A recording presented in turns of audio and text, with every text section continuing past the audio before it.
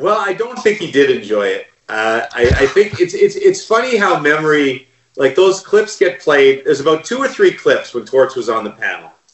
And, he said the quiz sucked a couple times. And those get played so much in our top 10 lists that I think it almost distorts the reality of what Torts was like. Because Torts, first of all, I love the guy. He was a super nice guy, completely different than I think what people think from the rants that happen after the games. And for the most part, coaches are different when they're not coaching. I think the pressure of being an NHL coach, nobody really understands. It's 24/7, right?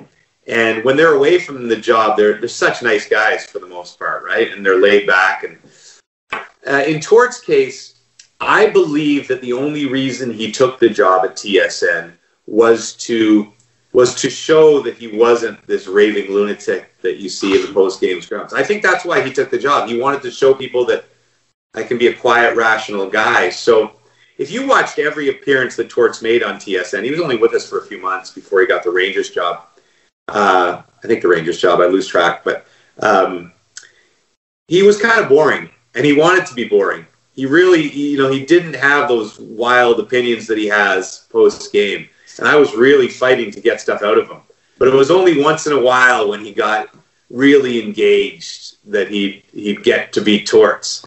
But I just love the guy. He didn't really want to be on TV. The funny part is I can remember sitting around having pizza before a game, and it was me, Bob, and Torts. And Torts says, I love this. I love every part of this. I love hanging around with you guys, talking hockey, eating pizza.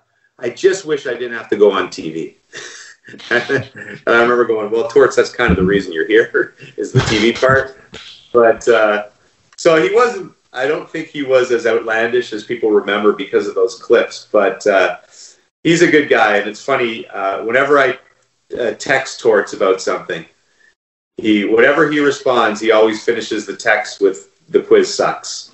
So it never leaves him. He's in the book too, and that's one of my favorite chapters in the book. Is Torts tells a couple of stories, and Marty St. Louis and Brad Richards tell a couple of stories about Torts that are some of my favorites.